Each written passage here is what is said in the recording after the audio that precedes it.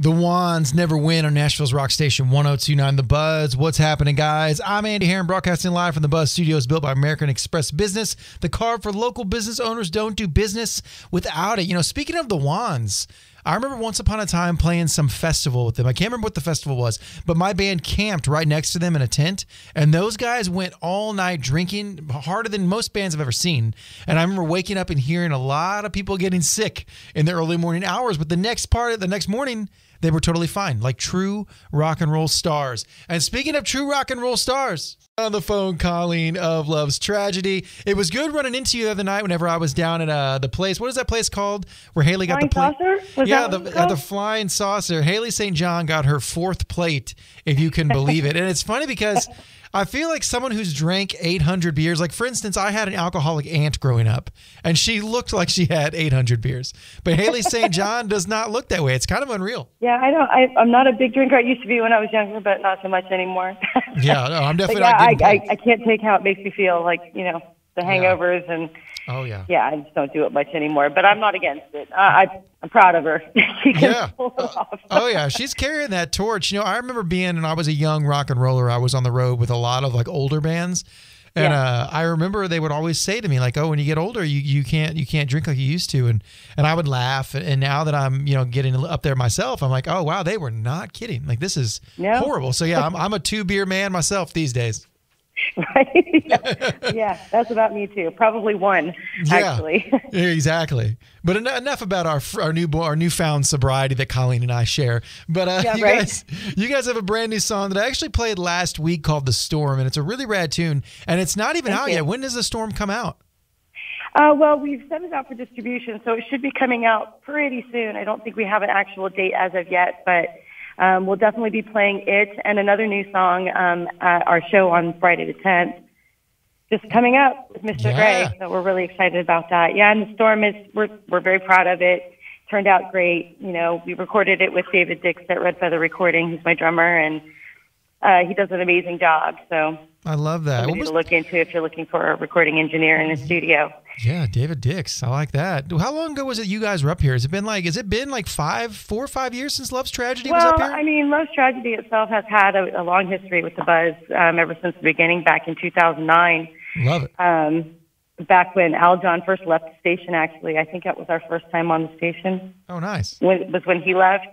And then, you know, it's just been throughout the years. We came in with Tony Stone back in the day, and then 2 years ago we came in to release Pieces of Me with you guys. That's right. So it was 2019. That's right. It wasn't that long ago. And I feel like sometimes I never know, especially now, what year it is. But you guys definitely took some time away. It really is a blur. You guys took some time off after that. Was that just because of the whole 2020 thing, or do you guys? Who's all in the band these days as far as lineup goes? Well, I mean, it's not the original members. We don't have our original bass player, Billy Neves, but we do have Chad Grant, who's very popular in the local scene, and everybody loves Chad. And he's been on and off with us since we got back together in 2019. And then I got very ill myself, so I had to take a couple of years off and get myself healthy again. So we decided as a group to come back together and kind of finish up these songs that we kind of had sitting in song limbo, and get them recorded. And my birthday was coming up, and I said, well, hey, let's just do a show. I want to play a show. Yeah.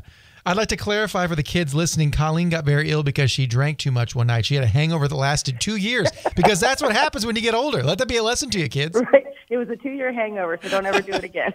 I've had a few of those myself. Well, I'm glad you're better and you're healthy and ready to rock again. You guys are playing at Bowie's this Friday, September 10th, with our old friends, Mr. Gray, who I've had up here as well, too. And I wanted to ask you, Colleen, what's your thoughts? And I'm not trying to cancel you or trap you, so say whatever you want. What are your thoughts on the fact that Bowie's is a rather controversial venue in Nashville now? Obviously, last year they were one of the few venues that was having live music when a lot weren't doing it yet. And now they're one of the few venues who will not have where you have to show your Vax card or show a negative COVID test. They're just kind of staying open to everybody. What's your opinion of the controversy about those guys? Well, you know, there's people that come from two groups. They're either, you know, they want to be super, super safe, and they need that confirmation of the vaccination to make them feel safe to go into a place. And the rest of us are just, like if I catch it, I catch it. If I die from it, I die from it. And that's just what was meant to be.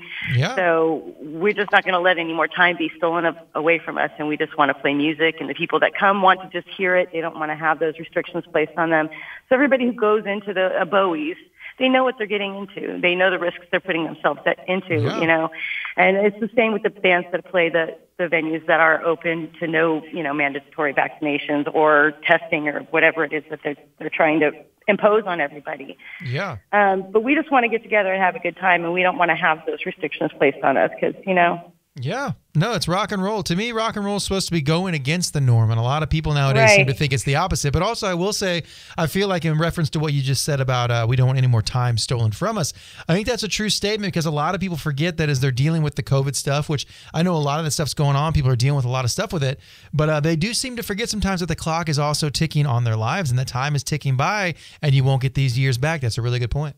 Yeah, they're stealing our moments from us, and those of us who want to go to Bowie's, we don't want our moments stolen. So we go to Bowie's, and Michelle's been amazing. We love her so much, and she's helped me put this show together, and she's just been standing strong against everybody else, and we love her for it. You know? I love it. I wish more people would do that, to be honest, if she's listening. Michelle, thank you. We respect you very much.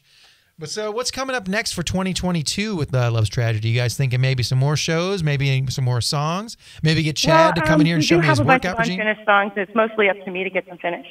Oh, I feel that. And then go into the studio and finish them up, which we have been doing. We have another song in the works. And, you know, I'm working on some other ones that have been waiting for me. But I also have, you know, they've got other projects as well. You know, David Dix has his projects, Chad has his projects, Keith has his projects. So we're all doing different things, but I think we like to come together every so often and just, you know, bring these songs back and pull out the old ones and make new ones. And it's just because of the way COVID is and the world is, we're just trying to branch ourselves out into different things. And if another show comes up, it might, but, you know, I'd have to ask the guys if they were up for it, you know, because they've got busy schedules. But, you know, it's just about making the music for me. Yeah, no, absolutely. I love with that. These particular guys, I really love these guys. They're so talented, and they inspire me musically. So it's easy to jump back into that particular project. Yeah, you've got one heck of a backing band, that's for sure. You have a really solid lineup in that band, I will say that. Yeah, absolutely. Always have. Yeah, I love that. Well, Colleen, I'm glad you came on the show. It's great to talk to you as always, and it was great to see you the other night at the Flying Saucer. Yeah, I hope to run into you again soon. Yeah, hopefully so. And I'll definitely see you this Friday night. Come into my show, right? I will be there this Friday night, September 10th at Bowie's, of course.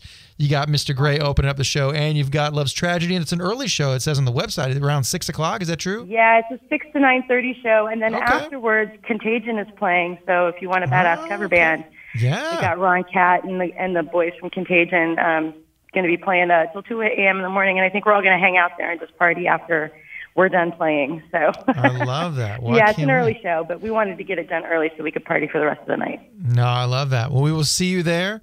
And I can't wait to get this new song. We're going to spin it right now. Brand new stuff from Love's Tragedy coming out soon. The Storm on Nashville's Rock Station 102.9 The Buzz.